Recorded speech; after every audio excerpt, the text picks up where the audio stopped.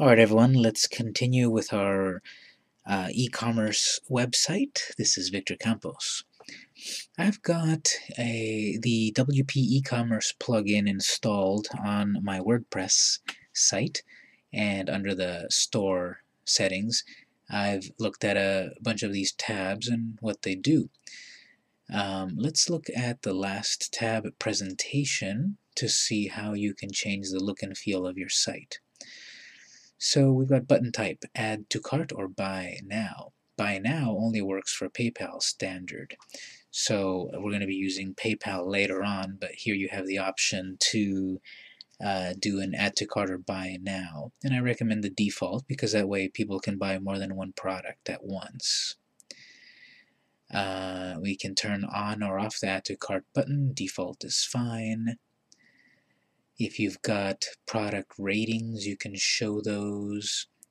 If you've set up stock availability, that is, if you've set yourself up that you've got 10 of a particular product, you can display that.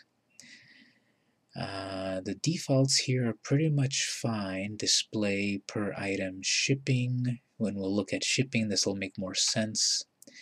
At the moment, when you look at a product, you can click on the title to show you more description.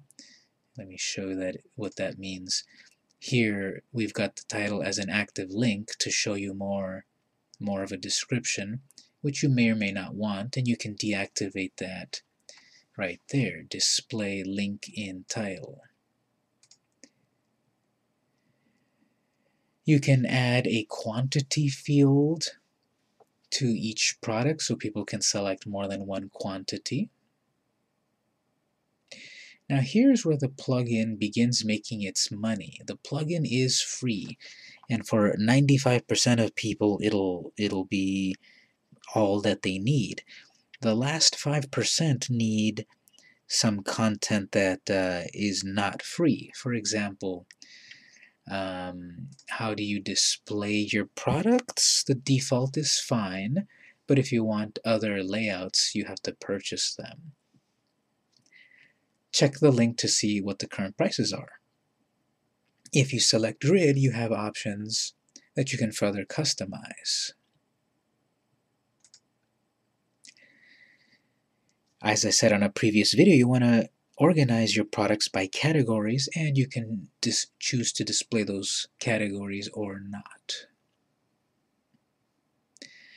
At the moment, we've got one product and it's displayed on our main products page, but as your site gets more complicated with more products, you can have it display all your products, or once you've begun setting up categories, you can make it display a particular category.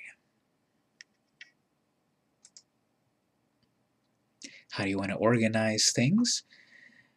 Time uploaded, name, price, or drag and drop. You can organize things directly.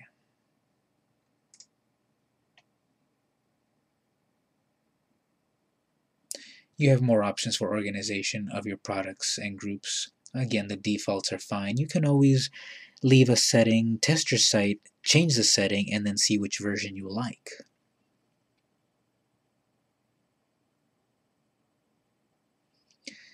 Again, along those same lines, you can show subcategories or not. You can replace the title at the top of your page with the product and category name.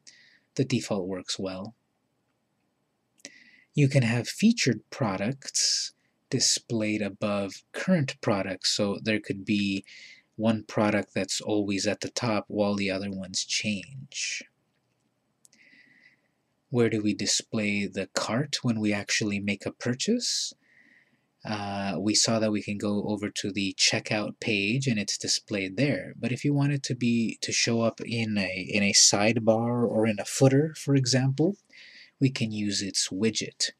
Let me take a detour to explain what that means. Right now, if we go to Pages, Checkout, the checkout widget is found here. Simply adding the shortcode shopping cart. Anywhere in the site will display the shopping cart. Another way to do it is if we look at appearance widgets, we can say where in the design. For example, we've got the main widget area. Where in the design do we want to display our shopping cart? If we see here WPEC shopping cart, I'm going to put it in the, let's see, appears on posts and pages in the sidebar, or appears in the footer section of the site. Just to show you as an example, if we look at our main site, here's the footer. Notice we've got categories, recent posts, etc., which are found here.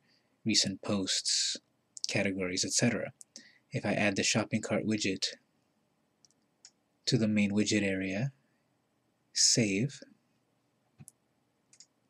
refresh, now I've got a section here which will display my shopping cart. And if I add another, it dynamically adds itself to the widget. So depending on our theme, we could have an ever-present shopping cart. Where if I navigate to any other page in the site, it's still visible there. By adding the widget to a widget area.